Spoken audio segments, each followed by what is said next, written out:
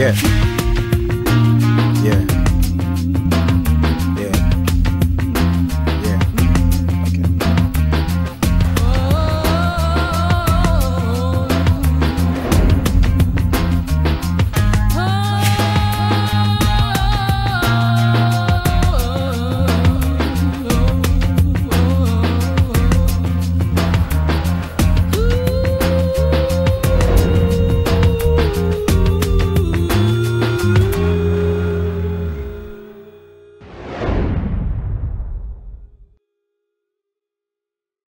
Hello and welcome to Afrospace with me, Adetunji Motola, and my co-host Inyasha Grace. Afrospace is a show that brings you issues and happenings around the continent of Africa, from politics to business, lifestyle, and culture. Today we have joining us from Guinea Conakry, is a lady by the name of Diaka Camara. Diaka Camara is a woman, rather, of many parts. She's a TV host, a journalist, an activist. She's also the founder of the Diaka Camara Foundation that is looking seriously at reducing the level of illiteracy in Guinea, especially with a focus around young girls. Welcome to Afrospace, Diaka. Thank you for having me. It's a pleasure. You're very welcome. Okay, all right. My first question is going to talk about your professional history, and as Adetunji has already highlighted, you wear a couple of hats. You're a journalist, an activist, a TV host, a producer, content creator. How do you juggle all of these roles? And perhaps tell us which one really does pull on your heartstrings the most and give you the most joy? Well, you know, I think that all these roles complement each other, you know, because they say as a journalist, you are always looking for the truth. As an activist, you are also always looking to bring that truth to light in order to change people's life. And as a content creator, it's also, you know, showcase that truth and highlight, you know, the things that people are going through every day. So to me, I think all of these hats, like you say, complement each other. They go hand in hand, you know. So, and I would say that my favorite hat to wear would be the activist side part of it. Because I think there is no greater reward than knowing you have positively changed or affected someone's life, you know. And that's done through actions, no matter how small or little, but that can have a real powerful impact on someone's life. To me, it's amazing when I meet a parent who said, oh my God, because of you, my daughter is going to school, you know. It's priceless. So I will say that the being an activist for me it's more fulfilling, it's more rewarding, you know, than anything else, because we really do have the capability to change someone's life, you know, by just one simple act of kindness, one can even say. So. Now you are from Guinea. Now you are from Guinea, Diaka. Your country is famous. Your first president, Ahmed Sékou Touré, was a leading light in African Renaissance, Pan-Africanism. And in fact, in the 60s, in the mid-60s, when Kwame Nkrumah was removed from power, he was hosted by Ahmed Sékou Touré and also made co-president of Guinea. Please tell our viewers, Guinea doesn't really get a lot of oxygen in the media. Can you tell us a little bit about the great country of Guinea? What's so unique about Guinea? First of all, Guinea, it's one of the most beautiful countries in the world. Yes, I'm not saying that because I'm Guinean. It's actually true. And I remember as a student at the University of Houston in Texas, in my African American studies, we studied Ahmed Sékou Touré, you know, as one of the great Pan-African leaders. And to me, I was so proud of that. And I think that with a lot of African countries, our history is always muddied, if you will. And of course, we have the good parts and we have the bad parts. But I think it's important as African that we control the narrative of our stories, and which is one of the reasons that I actually became a content creator, is that to create content that tell our stories in a truthful and authentic way. When we talk about Sekou Touré, you will see some people that will paint him as this dictator, you know, and then, but we do have to remember that he has done a lot, not only for Guinea, but also for Africa, even South Africa. We ended up fighting, you know, to help end apartheid in South Africa. So Guinea is has a very complex history, because it's important also not to diminish people's feeling about the history of the country, you know. But it is very important for me as a Guinean to really talk about my country as a leading example in our region, because we were one of the first countries to be to have our independence in the 1950s, and I think that gave other countries the will and the drive to follow our lead, you know. And when we speak about Guinea, we often don't speak about the good things in Guinea, because if you look at the media today, you talk about politics, everything is about politics. Oh, this is happening, this is not happening. But I don't tell you, you know, the wealth of the country, you know, when in terms of human resources, in terms of natural resources, you know, and to me, Guinea has so much potential. It does. It's one of the richest countries in Africa. It has so much potential, and I think that slowly but surely we are, you know, starting to emerge. We are really putting in place infrastructures. We are really working to develop the country, and you will find that there is a saying that Guinea does not attract you, but it keeps you. You talked about Kwame Nkrumah, who came to Guinea. I dare you to visit my country. You will never want to leave, because that's the magic of the country. It's a beautiful country. It's filled with very warm people, very loving people. And it's a country that has a lot of potential. I think we have, you know, we are a little late in the things that we could have achieved by now after being independent for 60 years, but we are really starting to take off. And I believe like the next few years or so, we're really, you know, we're gonna see a country that is really regaining its place, you know, in the world stage. So yes. Yeah. Well, I mean, yes, your passion for your country and just the positivity that you exude about it is really, really contagious. And I wish we could all get on a plane right now, visit. But tell us about your life story a little bit more. You were born in Belgium and studied in the US, and now you do live in Guinea. I want to understand. What about your multiple experiences has shaped you to be what you are today? I mean, the way you speak really passionate about your country, that your awareness of your country is a very deep thing. Having other countries, how have you found that, or how have you owned that and become really quite a positive ambassador for Guinea? I think it all starts, for me, I've always been proud of who I am. I'm proud of my parents. So therefore, I'm proud of where they're from. So therefore, I am proud of where I'm from.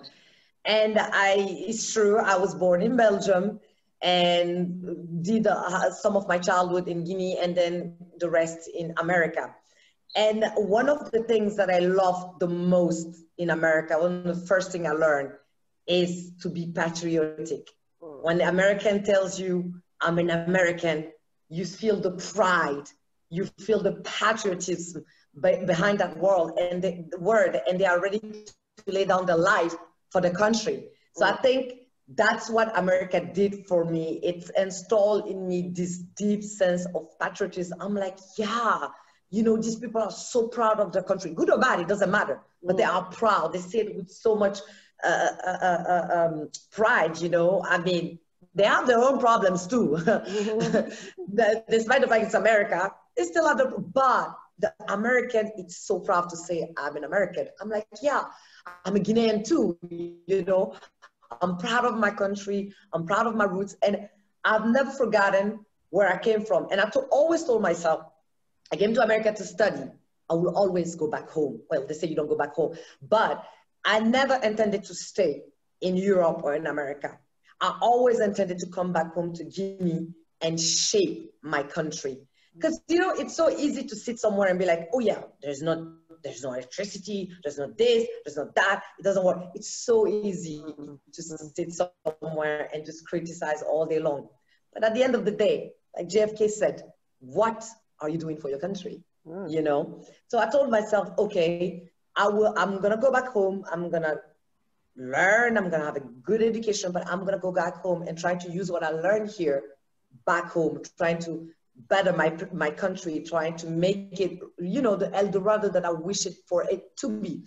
And that's the only way we can change Africa, is when people like us go back home and work with the people that probably didn't even leave the country. But if we work together, we can bring what we learn overseas and put it, you know, to what it's already there, and create these beautiful spaces, this beautiful heaven for ourselves. So the diversity, the different culture, different places I've been has only contributed to mold me and to really make me the patriotic person that I am today. Because at the end of the day, I think that if you love your country, when I moved to Guinea, I remember in 2011, we didn't have electricity, you know, and imagine, I'm leaving the USA, I'm leaving Texas to move to Guinea when there was no electricity.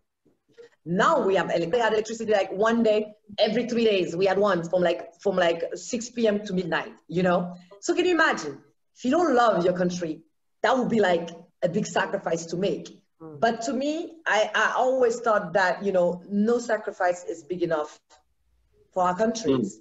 Not, you know, and that's what you learn in America, you know. These people, look at the soldier, they're ready to lay down their lives to protect their freedom, whatever definition of it that they have, you know, that's not what's important. But it's that they believe so much in their country that they're willing to do anything for it. So it's the same mentality that, you know, inhabits me. And I think that as an African, if we love our countries, believe me, Africa would be like such a wonderful place, you know. So Diaka, you've been in production. You've done quite a lot of work, documentaries. You even did, is it One Saves 100 with Ebola? A few years ago, I believe in 2014, you do some work for the BBC Africa, under, you know, your journalistic hat. But there's a top 10 show that you have in Guinea, right? And, you know, can you tell our viewers what that is about? Because when just the word top 10 already tells us that it's a top production. So give our viewers a sense of your top 10 show. What is it about? Like I said, I grew up in the United States, so all my TV repairs are American TV show. So top 10 is actually based, is inspired by 106 and Park, where you count down the 10 hottest music videos. And I remember when I used to come during summer vacation in Guinea, you have these kids, because of radio, they had like the latest hits, but they didn't have the latest music videos. They couldn't see the music videos. We didn't have internet as we have it today, you know. YouTube was not even accessible to Guinea back then. And so I told myself, okay, I'm gonna create a TV show that will bring them those latest videos. You don't have to pay cable, expensive cable, in order to see Lil Wayne's latest video. And also give this platform to promote Guinean artists first, and then African artists. Because to me, I always tell myself the only difference between the Soul Banks, which is a Guinean artist, and a Chris Brown is that Chris Brown was born in America, Soul Banks was born in Guinea. And I was right, because Soul Banks ended up being signed by Sony Records. He's the first Guinean artist to be signed by Sony Records, so it's not about talent, it's just about a platform. So the objective behind Top 10 was to give Guinean artists a platform to showcase their talent, you know, and also bring them the latest music videos. You can be in a village back, you know, in Yomu and still see the newest Nicki Minaj video. So that was the objective, and also to create content that was quality, that was of quality, because the Guinean TV station before I started Top 10 it was like looking at the 1960 TV, you know. But then you understand, when you produce it in Africa, it's very difficult because production requires means, you know, and TV stations don't have money to finance production. You have to go get sponsorship with different, you know, businesses in order to produce. So there's so many factors that goes into it. But I always told myself, if I'm gonna start creating content, I'm gonna make content that can play, that has the same quality as any content that we see on MTV, BET, Canal. It doesn't matter. If I cannot do it right, I already not started. So that's how Top 10 was born. And I remember my French was so bad. Like, and I spoke franglais, which means French English, which was more English than French. Like, I'm here having a conversation, you know, oh yeah, yes, bienvenue dans votre émission Top 10. We're gonna count down the 10 hardest music videos on the Billboard 100. You know, je suis Diaka Camara, or you know, on va vous présenter. Yeah, number 9, we have little weight. So you know, it was more English than French, but it became extremely popular. You know, it was the first TV show to air in high definition, and it was on the national TV station.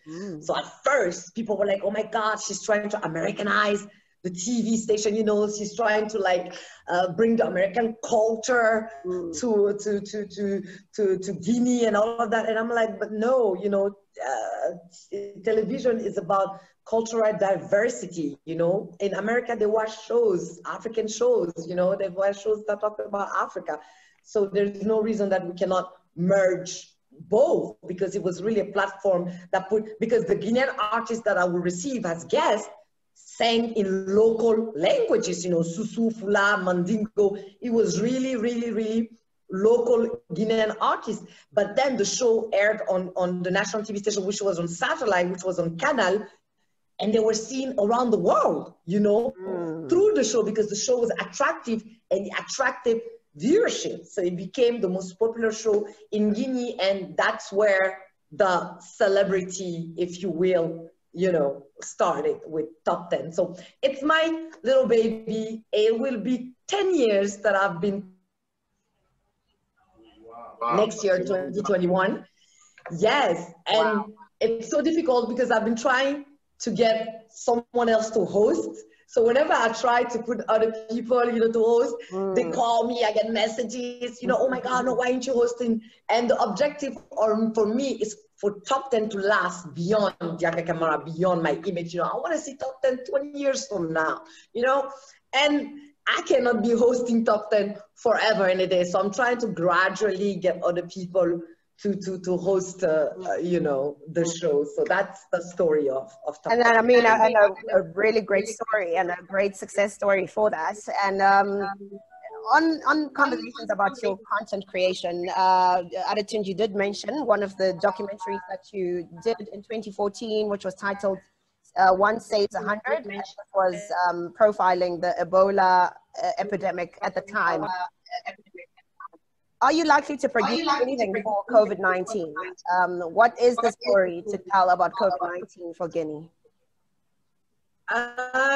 COVID-19, I've done some sensibilization campaign, and I'm actually thinking about doing also a documentary, because I think that through documentaries, we, when you look at COVID-19, I don't think it had that much impact in Guinea as other, even our neighboring countries, because of what we went through with Ebola. You know, we had the experience of Ebola, and the objective of doing One Saves 100 was, first of all, sensibilize the population, because when Ebola started in Guinea, the communication was really, you telling people that have ate, you know, this wild meat for 60 years that they cannot eat it. Why? Because there's this disease, you know, that they cannot bury their dead. Why? Because there's this disease.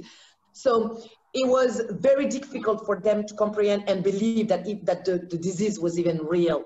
Do you see what I'm saying? So the objective of the documentary was to get victims and survivors of Ebola to testify, but victims that they knew. It's easier for you to believe your neighborhood, your taxi cab driver, you know, the woman that sells you meat at the market, when she tells you, oh, Ebola has killed 7 members of my family, than someone you don't know telling you, oh yeah, giving you like schematics of how the disease kills and all of that. So that was the whole point of the documentary. And with COVID-19, we took it more seriously. Like, we're like, we ain't playing. Because like in Guinea, I think we have 37 or 40 deaths, if I'm not mistaken, which is really low, you know? So, and the story that I would love to tell with the COVID-19 is how it has impacted people's lives, you know, how we have rethought the way we do things, the way we work. Because yeah, like for us being, you know, entrepreneurs, being at a certain level, how it has impacted it is different than the woman that goes to the market to sell her fruits or to sell her meat. Do you see what I'm saying? Or the entrepreneur, the informal entrepreneurs in the street trying to make ends meet while there's this disease that is preventing people from even frequenting places like markets. Do you see what I'm saying? Or preventing people from regrouping, because here in Guinea with the sanitary urgence, you cannot be more than 20 people somewhere, you know? So the story I will tell with COVID is how it has impacted people's life and how we have redefined our new normal in Guinea. That's what I would be interested in making a documentary out of, you know. Right. Now, Diaka, I've been doing some research about Guinea, especially around the levels of illiteracy, and it's quite high. It's almost about 70%. And I know that it's the population, I think it's mostly like Senegal, a Muslim country, about 85% Muslim. But the research also said that it was only in the 1980s that steps began to be taken to address the issue of girls' education. In fact, some of the statistics that I saw talked about low levels of enrollment of girls in secondary school as low as about 21%. Now, you've gone ahead to set up the Diaka Camara Foundation in order to be able to reduce the high levels of illiteracy in Guinea, but also to focus on young girls. Can you give our viewers a sense of what the DCF, the Diaka Camara Foundation, has been doing, what you have achieved so far, and what you're planning to do going forward? The Diaka Camara Foundation for education, because I believe that the social, economical development of our countries can only happen through education, which is why it is my fight, and especially the scholarization of young girls. And we live in a country where the society is patriarchal society, which means it's a man's world, you know. And often enough, the little girls are reduced to staying at home, doing household chores, you know, helping out while the boys goes to school. Also, the girls are married often enough young, before the age of 18. So my fight has been really to raise the literacy rate, to really focus on education and to create this culture of excellence. It's like work hard, study hard, and it will pay off. So throughout the foundation, we've had, the first action we did was actually take 100 of the best and brightest students in very poor school areas, you know, and reward them for being the best out of those schools, you know. We rewarded them with kits, you know, school kits, computers, shoes, and some of them, the ones that were really like in high school, we even found a internship for them, for the people that were supposed to be headed to college.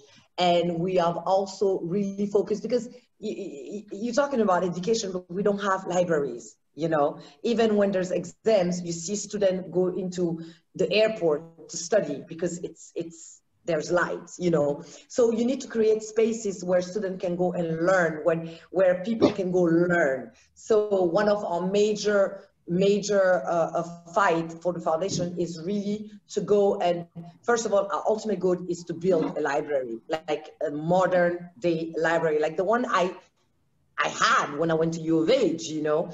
So, but that's a very huge project. In the meantime, what are we doing? We're going into public schools, asking them to give us a space, you know, where we renovate and we create libraries, you know, so the students of this school can have access to books, to learning, and also, because the thing is, you have the student finishing high school, they've never used a computer.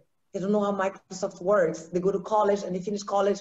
So it's more practical than theoretical. So the objective is to give the students in these different schools, you know, lessons in Microsoft, so that they know how to use a computer. They know how to write up a resume. They know how to, you know, be prepared. Because today, when you look at the new technology, the antiques, it's all about digitalizations, you know, it's all numerical. And in Guinea, we do have that disadvantage where that is not incorporated into the learning system. And we also finance, because when I talk about education, it's not just going to college, you know, or getting like a formal education. There's also learning skill, you know, there's vocational schools. So we've worked with different associations here in Guinea to form like women in rural area in making soap, in learning how to sew, you know, so they can have skills that they can use to really better their lives. So